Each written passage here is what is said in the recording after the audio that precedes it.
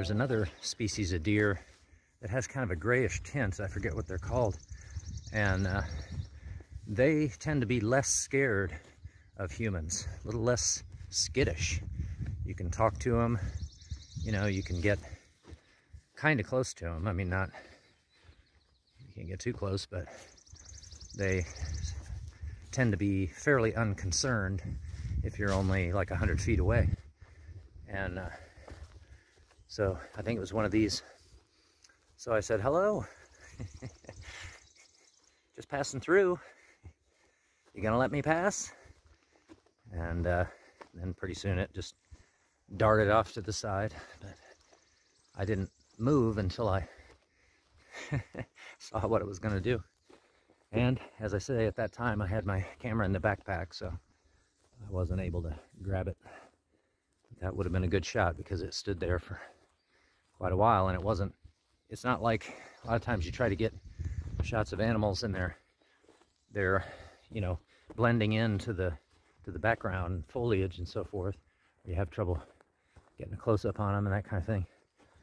There wouldn't have been any problem here. It was out in the open. Alongside the trail here we see evidence of the Homo sapiens forest hiker. Peanut butter filled pretzel, probably.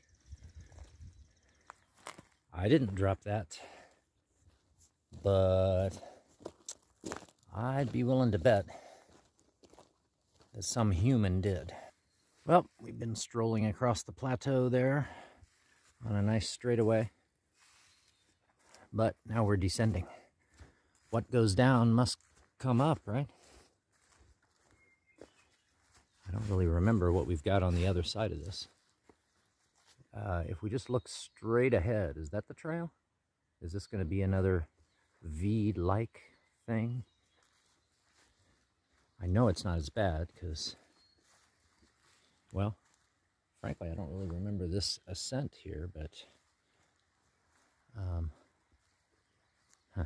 well, yeah, but it's definitely not as bad as the V. I think I can get down this one without using a staff. Just heel and toe it. Just feel every step.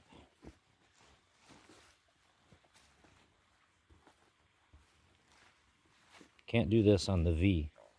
You definitely have to go sideways. Okay, yeah, we do ascend over there, but it really doesn't look as bad. And then it looks like the fence is up there, or we go into that fenced area. Okay.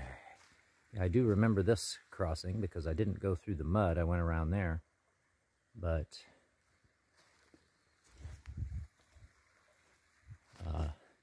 you got to worry about this bush here on the side. Whatever it is. Don't want to get attacked by that thing. And have my arms attacked up here. Oh. There we go.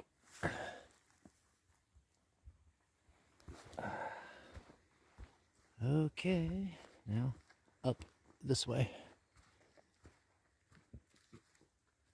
And this may be the very last climb. But, you know, in case it isn't, I'll deal.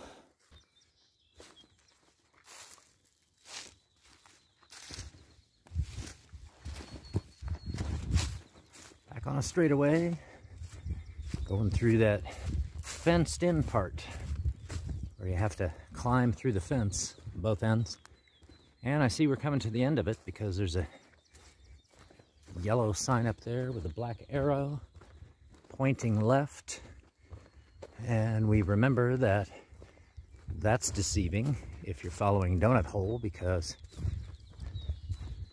it makes you think that you're supposed to go down the road or the road or the wide trail there or whatever.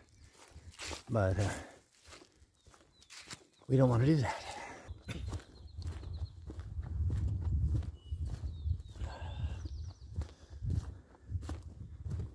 All right, so we want to come through here.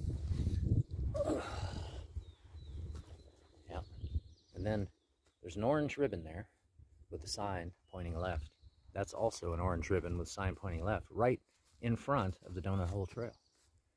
But I guess that's telling you if you want to do the Long Fork loop, you go that way. Yellow blazes.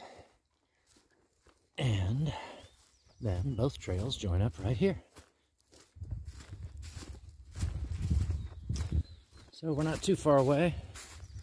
This is also still like the Fye Camp Trail, I guess, or Fye Camp, whatever. So down here a ways, we'll see a sign for that.